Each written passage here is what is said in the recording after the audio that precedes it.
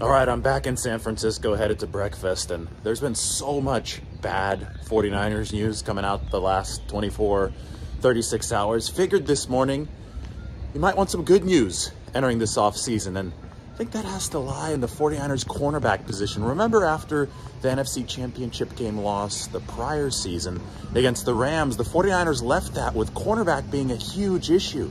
They got scorched by Cooper Kupp, Odell Beckham against the Rams. That was bad in the fourth quarter. Well, corner's no longer an issue for the 49ers entering this offseason. Charvarius Ward and Deommodore Lenoir gave up a combined grand total of 2 catches for 16 yards. Ward gave up 2 catches on 6 targets. Lenoir gave up nothing in this game. Isn't that amazing?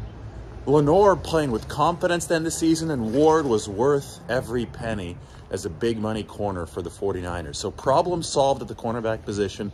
They're probably going to have to figure something out at nickel, because it seems that Jimmy Ward is going to price himself out of what the 49ers need there. He did play well for the 49ers this year at that nickelback spot, but they'll groom Samuel Womack.